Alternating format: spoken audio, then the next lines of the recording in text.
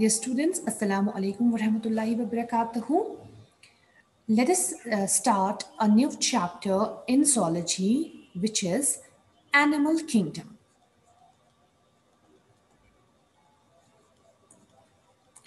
My dear students, as far as this chapter is concerned, it is going to involve all the information about the animals which are present on the surface of the earth. Now, animals.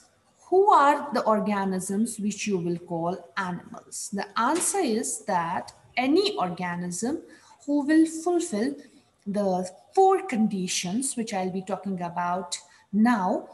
If any organism fulfills those four conditions, you will label that organism as an animal and you will place that organism in animal kingdom. Now, what are those four conditions? The first condition is the organism must be multicellular. You understand what is multicellular? Organisms must be made up of many cells. So if an organism is made up of many cells, it fulfills one of the conditions to be labeled as animal. The second condition is that its cells should not have cell wall. That means cell wall must be absent. So all animal cells, they lack cell wall. The third condition is that the organism or the cells of the organisms, they must be eukaryotic. That means the cells must have well-developed nucleus. You understand this word. What is a eukaryotic cell? A cell which has well-developed nucleus. That means the DNA, the genetic material, is covered inside nuclear envelope and the cell has all the cell organelles. Okay, such a cell is called a eukaryotic cell. So the first condition for an organism to be called as an animal is that it should be multicellular. Its cells should not have cell wall. That means the cell wall in the cells of this organism must be absent. And the third condition is that the organism must be made up of the eukaryotic cells. The fourth condition which an organism has to satisfy is that it needs to be a heterotrophic organism. Heterotrophic organism. Heterotrophic means that this organism always feeds or it always eats ready-made food. Ready-made food. That means they are the consumers. Unlike plants, plants are producers. They can perform photosynthesis. They are autotrophs. But animals are heterotrophs. They are heterotrophic organisms. So if you will find any of the organism fulfilling these four conditions, you will call that organism an animal, and that organism will be placed in animal kingdom. So what are the four conditions? Multicellularity, absence of cell wall, the organism must be eukaryotic, and it must be heterotrophic in nature. Now, my dear students, you have millions of organisms present on the surface of the earth. We cannot study or investigate them individually. So we have placed all the animals in this bigger group, which you call animal kingdom, but this has been divided into 11 different phyla. So we will be discussing each and every phylum in detail. Before going to the different subgroups, that means the different phyla of the animal kingdom, let us first of all try and understand the diversity of the animal kingdom. Let us understand how diverse is animal kingdom. So we can detect that diversity in animal kingdom on the basis of, so let us take, for example, on the basis of habitat. Habitat is the place where the organisms live. On the basis of habitat, you could have two major types of organisms, two major types of animals rather. Number one are the aquatic animals, and number two are the terrestrial animals.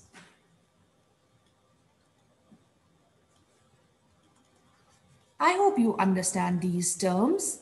Aquatic animals will be all the animals which are living in water, and terrestrial animals will include all the animals which are living on land.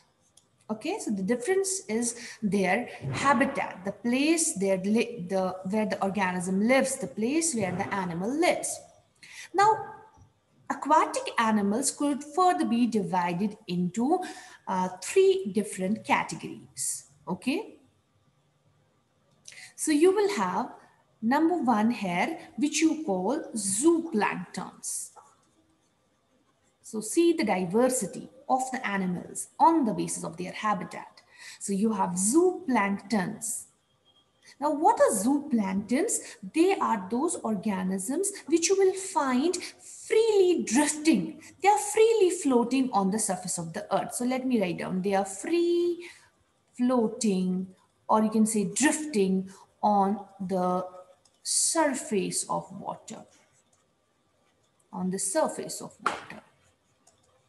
The best example here, it could be that of the protisters, small protozoans, your small crustaceans.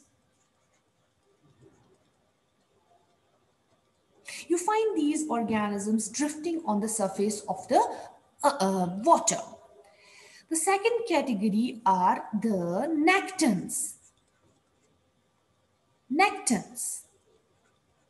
Nectans, you will find them within the water body. You will not find them on the surface. You will find them freely swimming. So they are freely swimming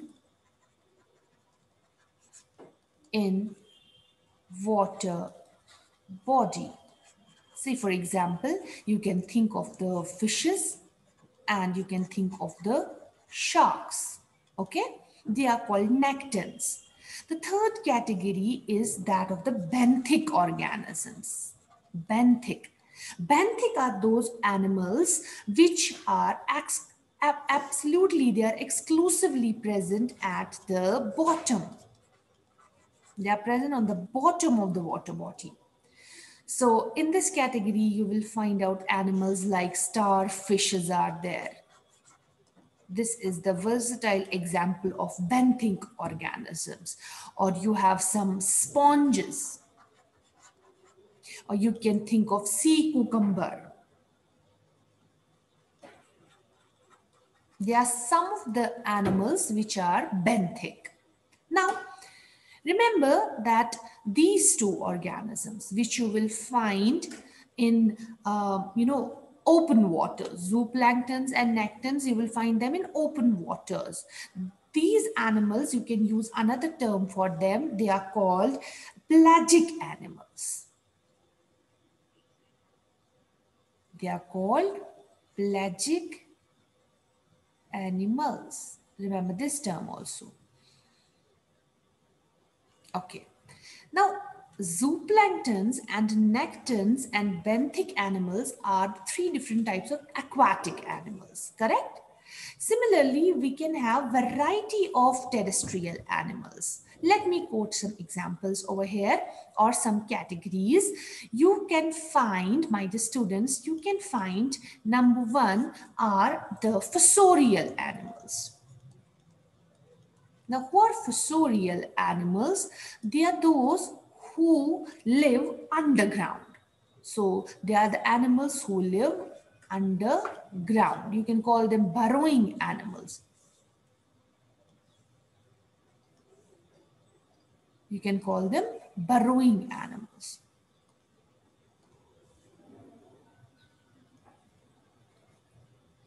Say, for example, you have the rabbits and the earthworms. They are the best example of fossorial animals. The second category are the cursorial animals. Now, who are the cursorial animals? These are the animals which are fast runners. They are fast running animals, like your horses, deers, and dogs. The third type is your scansorial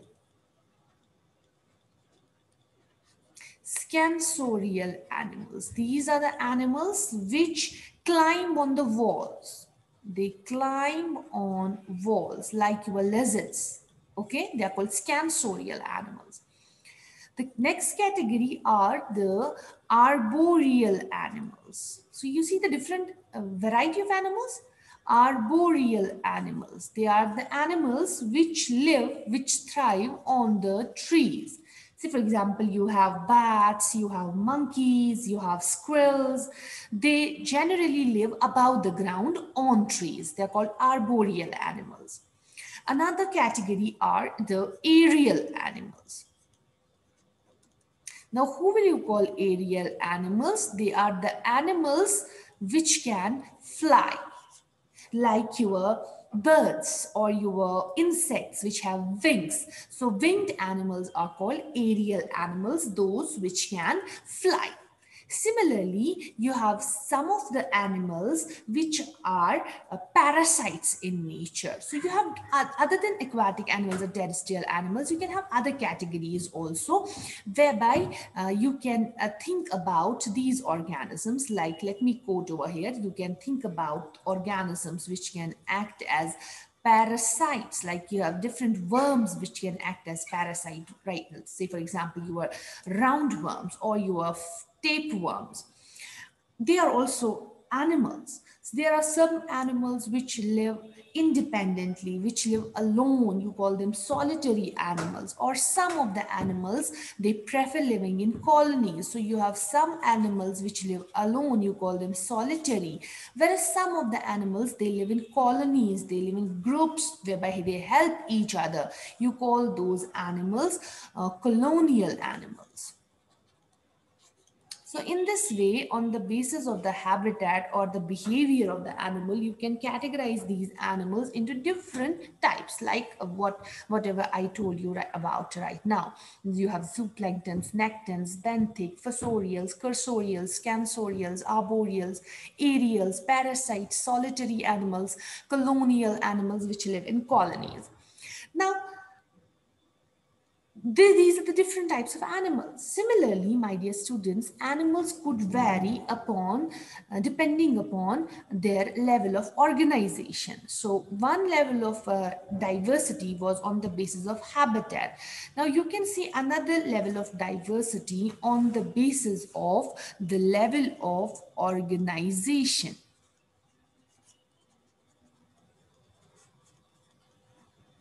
Based on the level of organization, you can have some organisms which will be number one category. They will be having cellular level of organization. Now, what do we mean by cellular level of organization? Is that these organisms will merely be made up of aggregation of the cells. They will be made up of aggregation of the cells. That means they will definitely be multicellular, but you will find that these cells have no coordination. They have no coordination. Means they work independent of each other. You will find this property in animals like, say, for example, your sponges. So sponges have cellular level of organization. Now, some of the organisms will be now advanced and they will be having what? They will be having the second level of organization, that is the tissue level of organization. In case of tissue level of organization, again the organism will be multicellular. It will be made up of many cells, and you will see that there is a definite coordination between the cells. There is a definite coordination between the cells, but you will not see complex organs in this organism. Its body will be made up of these tissues. The best example for this category, this was the example for the cellular level of organization. The best example for the tissue level of organization is that of your hydra. Hydra, which belongs to Coelenterata. The category which they belong to, you will come and understand that ahead. So here you can remember Hydra has tissue level of organization. The third level of organization will be the organ level of organization. Organ level of organization. What you will find here is that again the organism will be multicellular as was in the previous cases. Again, there will be coordination between the cells. There will be coordination, but here now there will be coordination between tissues. You will have varieties of tissues and there will be coordination of the tissues. And here you will see now tissues forming what? Organs, and organs forming what? Organ systems.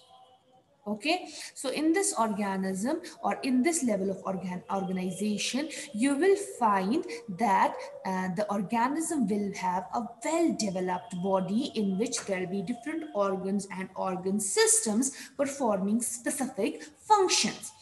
See, all your higher animals, when you talk about your higher animal, that means higher than your coelentrates, higher animals have or organ level of organization. See, in them what you will find that there will be different systems for performing different tasks of the body. That we call what? What do we call that thing? We call that division of labor. So in these organisms, you will be having the digestive system. Say for example, digestive system will wholly be responsible for digestion of food. It has nothing to do with uptake of oxygen and release of carbon dioxide.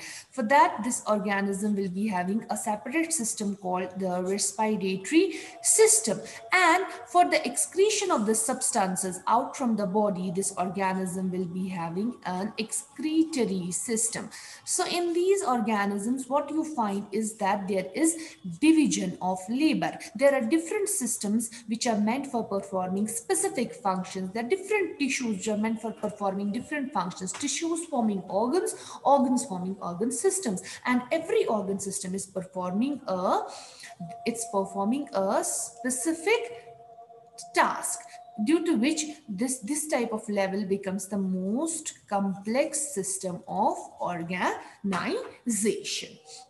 So again, you saw diversity of organisms based on the level of organization. So earlier we saw diversity based on habitat, and now we saw diversity based on level of organization. Now moving ahead, I will now show you the diversity based upon the body plan.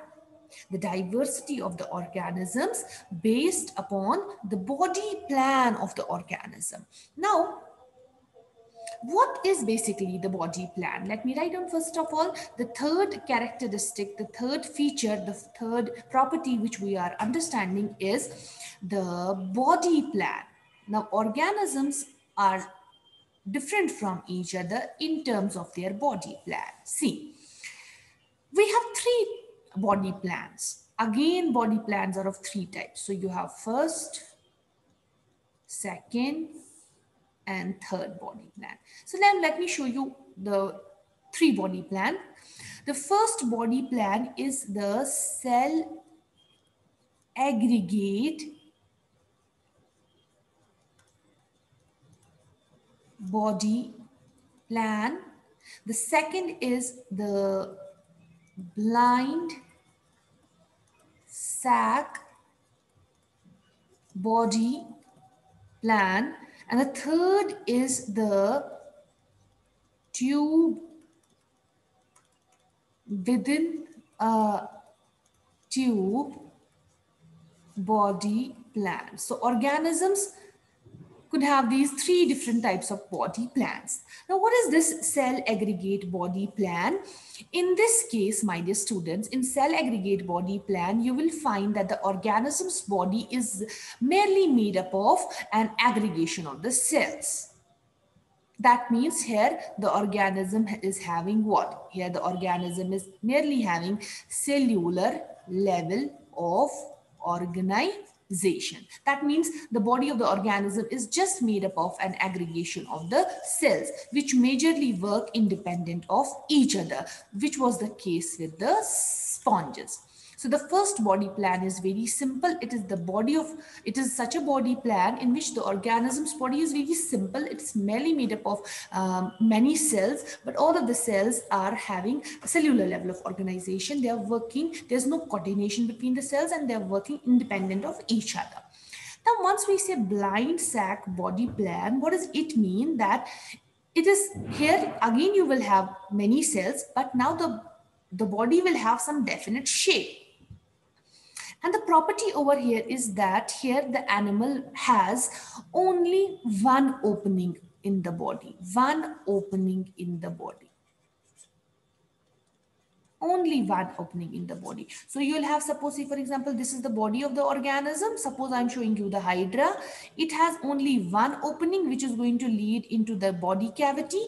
So the same, so let me show you, suppose this is the hydra. These are the tentacles.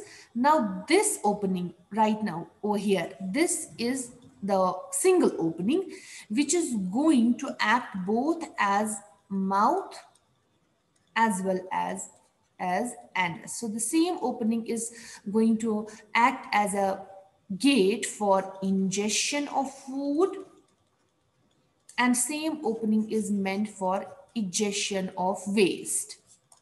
So here what you find, there is just a sac. The organism's body has a sac. This is suppose the digestive system, and it has only one opening which is going to serve both the purposes. This opening is going to act as mouth, the same opening is going to act as the anus. If the body plan is like this, we call it a blind sac body plan, and you will find such a body plan in your coelentrates like hydra and in your flatworms, which are called platyhelminthes. Okay, so these organisms are going to have blind sac body plan. Now, as far as tube within a tube body plan is concerned, here what you find is that the digestive system, the alimentary canal, has both the openings, mouth as well as anus. So can we say that here we will see a complete alimentary canal? What do I mean by complete alimentary canal? That means here the alimentary canal will have two openings.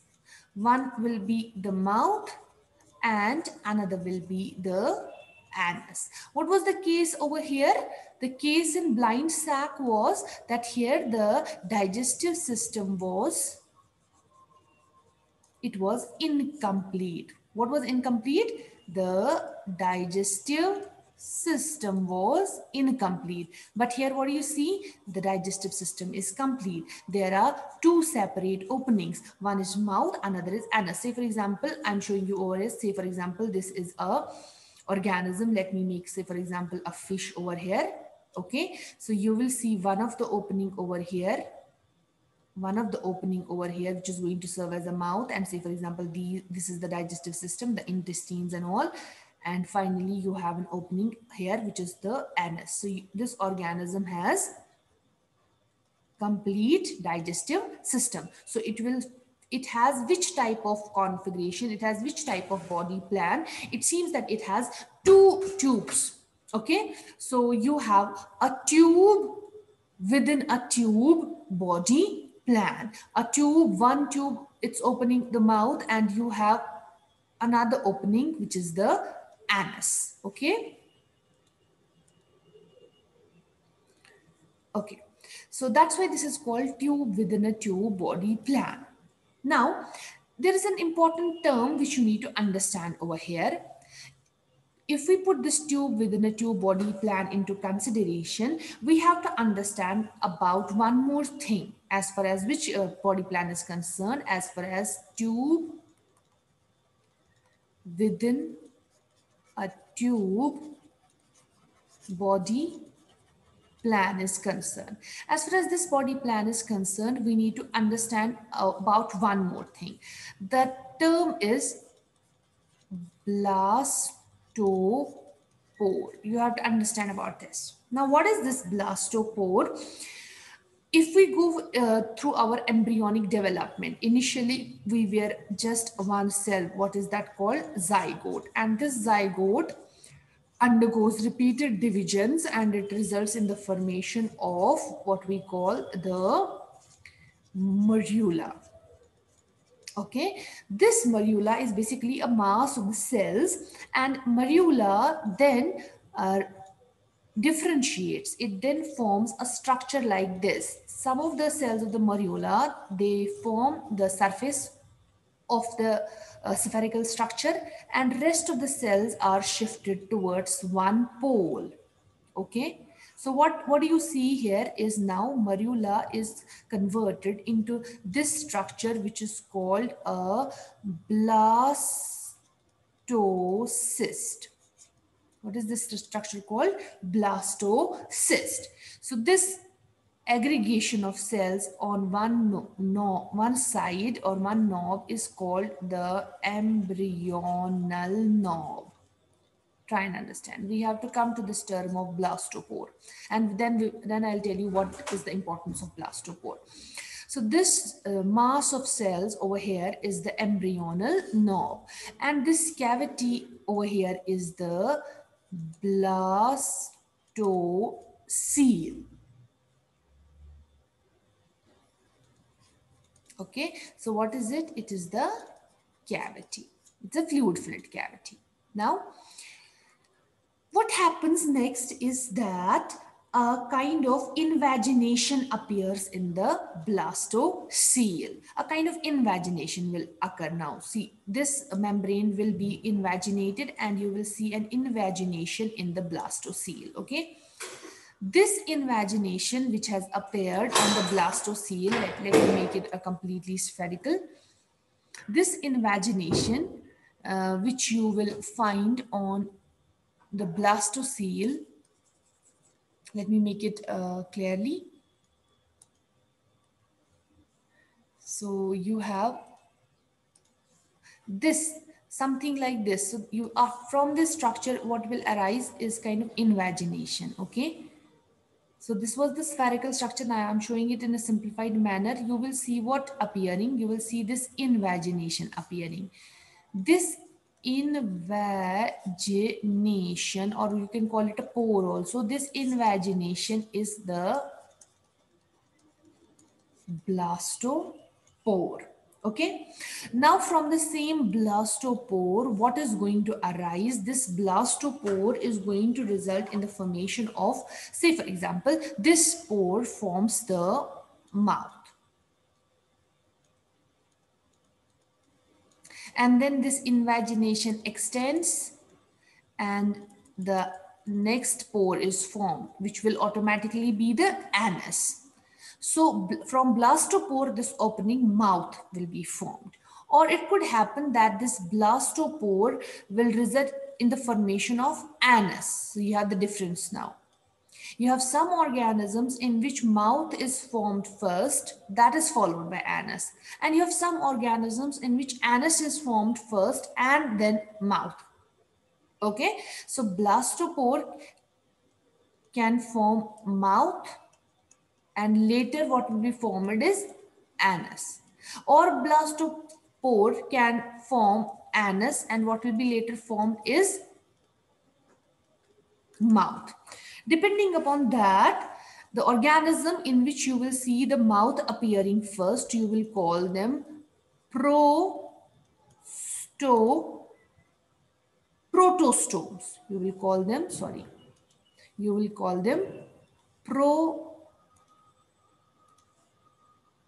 So protostomes are the organism in which mouth appears first and then anus appears.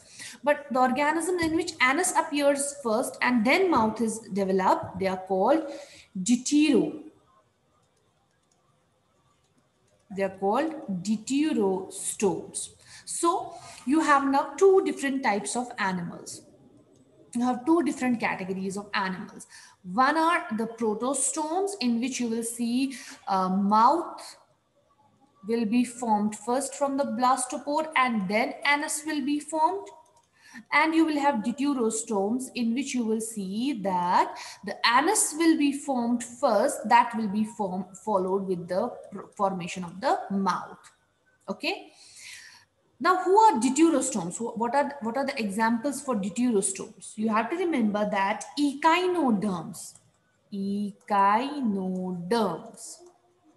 It's a huge group of organisms, and all of your chordates, they are deuterostomes.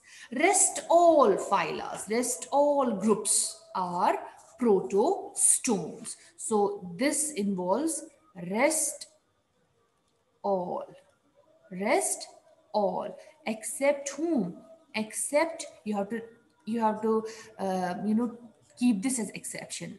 Except echinoderms and chordates. So these things are often asked in examinations, like give the examples of protostomes. So protostomes are the organisms other than echinoderms and chordates, because echinoderms and chordates are deuterostomes. Okay. So till this point, I gave you this diversity of plants and diversity of animals. We're not talking about plants, sorry. So I gave you the diversity of animals based on the habitat they live, based on the body plan they have, and based on the level of organization they have. In the next lecture, we will talk about furthermore aspects on which we can classify the diversity. So we have some more introductory lectures. Then after finishing the introductory lectures, we will go and discuss each and every group of animal kingdom in detail. Till then, take care of yourself. Allah Hafiz.